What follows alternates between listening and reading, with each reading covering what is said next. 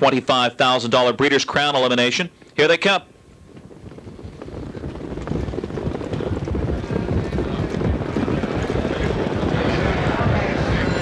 And they're off Sanibel Island, and Steve Warrington trying to send her to the front, but Luke Willett has the whip out on Tattoo Hanover, and she steps out there.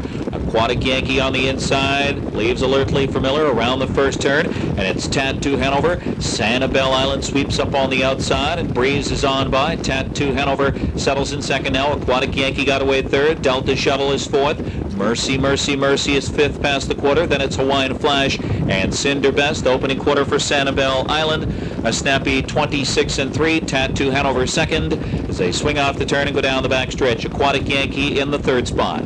Delta Shuttle is fourth, heading towards the half. Mercy, Mercy, Mercy is fifth. Hawaiian Flash is sixth, and Cinder Best is seventh. They're single file. They march towards the half mile. Sanibel Island in control. Tattoo Hanover in the second spot. A perfect trip for her. Aquatic Yankee bides her time third. Takes a peek there. Edging to the outside. Delta Shuttle. She'll go first up for Campbell. Flushed out by Hawaiian Flash. Grabs the cover. Second over fifth now. And then it's Mercy, Mercy, Mercy. And Cinder Best gets underway. And a half just 55-2. They crawled that second quarter. Sanibel Island slowing things down now. We'll get some pressure from Delta Shuttle and Campbell on the outside. First over. Tattoo Hanover is in the pocket. Will need out. Hawaiian Flash and Dubé second over as they pass three quarters. Pierce with Cinder Best third over, looking poised there. Aquatic Yankee is locked in, and then it's Mercy, Mercy, Mercy trying to do it from the back. Three quarters, 124-1 in the stretch drive. Sanibel Island, Delta Shuttle on the outside, won't go away off cover. Hawaiian Flash on the outside, and Dubé urging her on. She takes the lead. Locked in is Tattoo Hanover. Here comes Cinder Best charging up on the outside. Hawaiian Flash, Cinder Best. Aquatic Yankee looks to split mares down to the wire. It's Cinder Best getting up. Cinder Best over Hawaiian Flash. Aquatic Yankee third, 152. Number 7, Cinder Best, a brown mare, a 4-year-old by Cam Best out of Sunrose, Hanover by Albatross, owned by Thomas Edwin Gerdeman and Elaine and Robert Loff. Trained by Jeff Miller, winning driver Ron Pierce. It's her second straight victory against Open Company here at the Meadowlands. Cinder Best with a mile tonight of 152 off a victory in 150 2/5 on July 6th. A supplemental entry for the Breeders' Crown, and she rallies home off cover tonight for Ron Pierce, the stablemate to the outstanding Eternal Cam Nation. She pays $8, $4.40, and $3.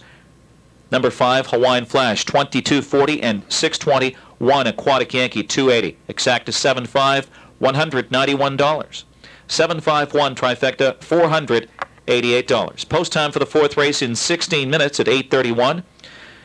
Breeders' Crown elimination for open mares. All horses from the stakes barn. Exacta, trifecta, superfecta wagering. Race 5, driver change for 3, Goliath by Emma, Jim Morrill Jr.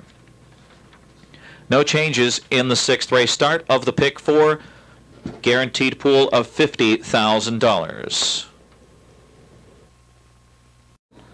She can really go. She's not very big, but she really can go fast, easy. Last start, when she went 50-2, was that the deciding factor? Did you tell the connections that maybe she might be up to this? I didn't say anything. I just left it up to them, and they decided to put her in. I'm real glad they did. What kind of trip she wind up with tonight? We got away in the back, and we were following along, nice, smooth third over trip. And in the deep stretch, you have to get after her? She's doing it on her own? I chased her a little bit there. Mm-hmm. Can she handle the likes of Eternal Cam Nation and those kind of yeses, trues in the final, you think? I would like to think so.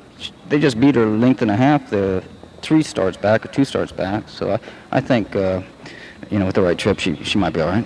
Okay, Ron Pierce, he's been there with some great mares before, Shady Daisy and the like. Jeff Miller's got a great one coming up, but for now, Cinder Best is in. $40,000 supplement. How difficult was it for that decision, especially considering that your other horse is probably the one to beat? Well, on my part, it did a lot of begging to put her in, because I really think she has a legitimate shot to race against these mares. And it took a while to convince the owners to put it up. But I think they're going to be tickled with this prelim, and it'll be a good tightener for her for next week. When did you think that, maybe she might be up to this caliber? Well, she's always been a nice mare, especially if you can, like Ron did tonight, one mover. She can step with, pretty good.